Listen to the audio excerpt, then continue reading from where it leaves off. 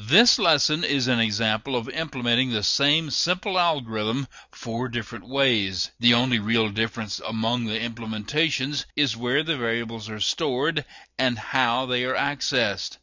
This is the function to be implemented. It's entirely an integer operation.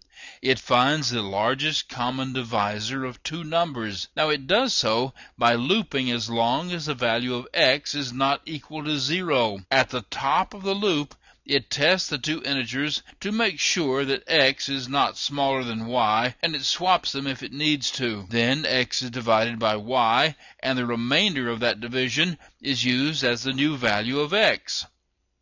That is, x becomes a result of x modulo y, so if y happens to be an even divisor of x, x will become 0, and y will be that divisor. This loop continues until x is finally 0, which means that y is the value of the greatest common divisor. If the two numbers are relatively prime, that is, they have no common divisors, the result is 1. There is more than one way to set this up in assembly language. This example puts the two values x and y into named memory locations and works with them there. Two reserve opcodes are used to declare locations in memory for the two 32-bit integers. The name of the function is declared as a global GCD mem. The arguments are passed from the C function by being placed on the stack. The MOV instruction is used to reach down into the stack below the return address and retrieve a copy of the arguments.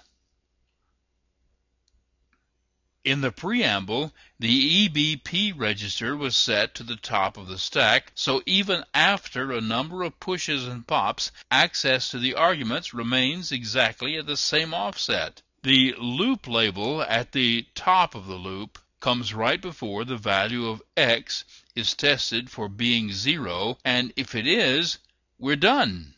Then a test is made for size, and if necessary, the two numbers are swapped. It is necessary that x be larger of the two numbers. Next comes the modulo operation. First, the two values are moved into registers. Then comes a special instruction. This sets up the number in EAX for the division.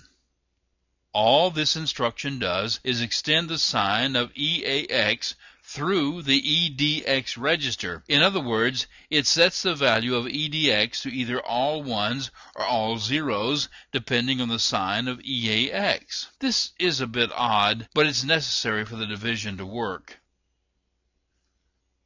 The division operation then divides EAX by EBX, and the remainder is in EDX, which is the number that we want. Once the value of x becomes 0, the value of y is returned as being the greatest common divisor.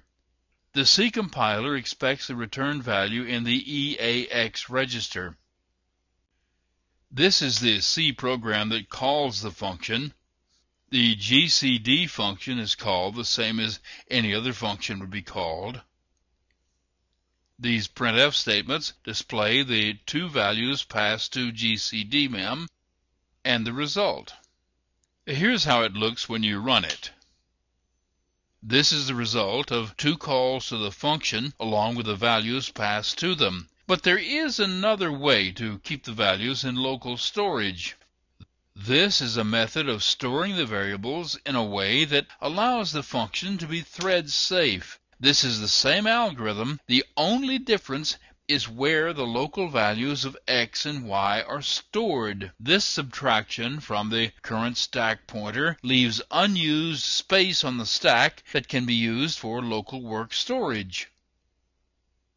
The first thing that happens is the argument values are copied into this new workspace. Then, throughout the function, the two values at the locations -4 and -8 from the EBP register are used for local storage. You can see how this function is thread safe because each invocation of it has its own workspace.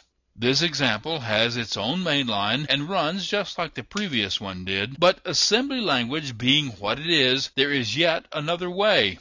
The arguments are pushed onto the stack when the function is called, so there is no need to copy them at all. This example uses them right where they are. Sure, their arguments are destroyed during the execution of the function, but so what? They're not used again for anything. This program does exactly the same thing as the others.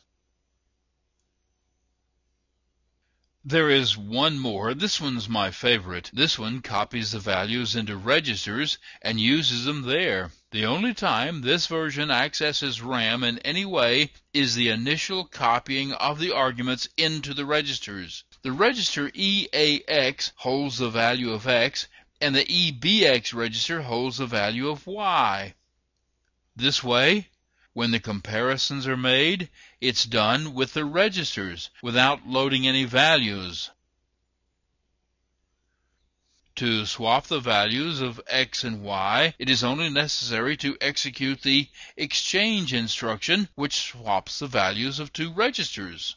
And as you can see, the whole thing is much shorter because there is never a need to load values from memory or store them back. As a result, not only is it smaller implementing it this way causes it to run much faster. Now that's not so important with this algorithm because it's so simple, but something a bit more complicated that requires a few hundred iterations could benefit from this kind of implementation. It's harder to do for three reasons. First, you have only a few registers to work with. Second, you have to be careful to remember where your variables are. And third, you have to be careful that the side effects of some operation don't wipe out one of your values.